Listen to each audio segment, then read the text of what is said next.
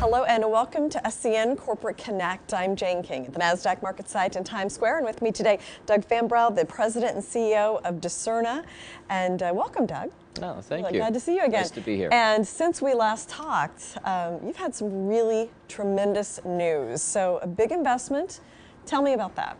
Right, we did a major financing round, a $70 million financing round with a series of institutional investors that are biotech specialists, very well known in biotech investment. I'm very pleased with the quality of investors that we brought in.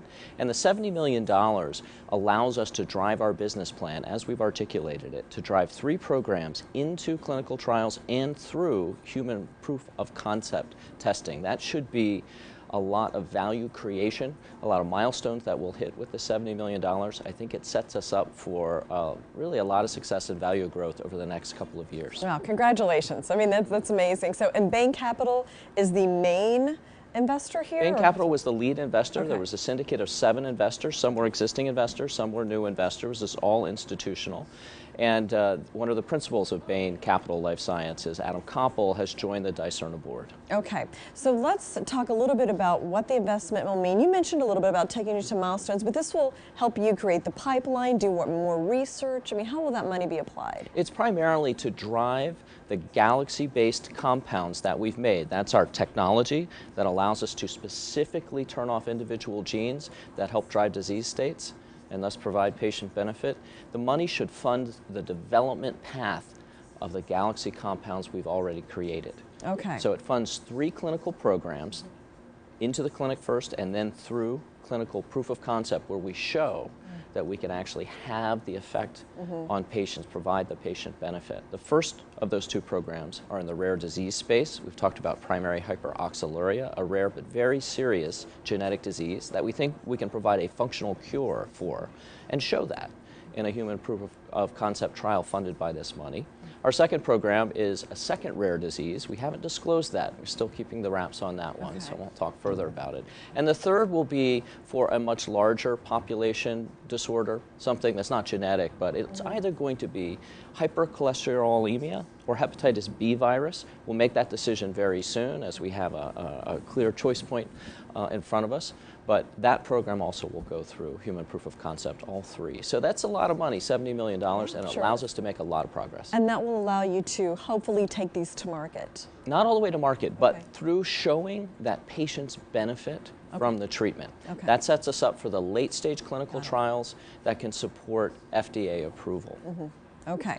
And you mentioned a new board member, so, and he's from Bain.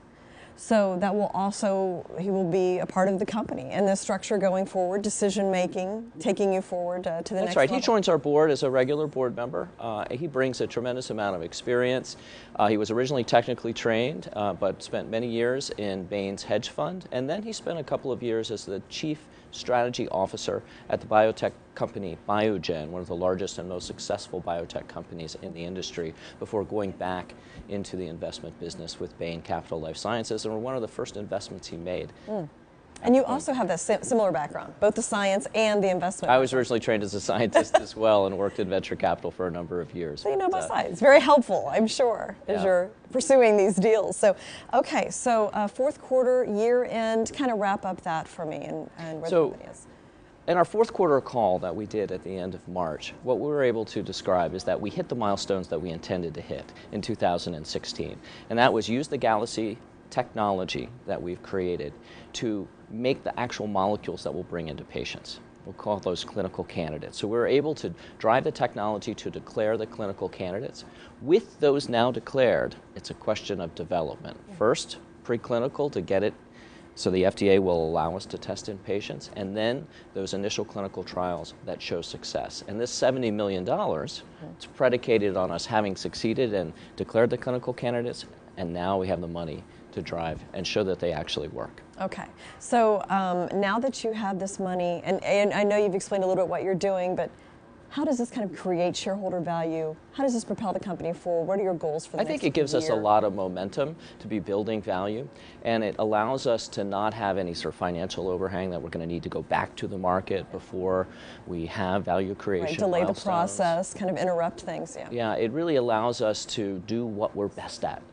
Exercise our core competence, which is to create the galaxy molecules and drive them forward and test them in patients. So Okay, thank you so much. And I look forward to getting updates on this. I look forward to providing updates as these molecules prove themselves. And the treatments are exciting. So thank you very much, Doug, for joining us today.